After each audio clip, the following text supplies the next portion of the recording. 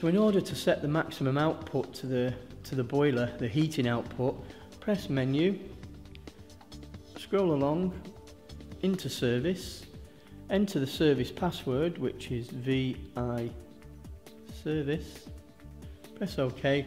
We're now into the main service menu. Scroll along into service functions. We now see maximum heating output.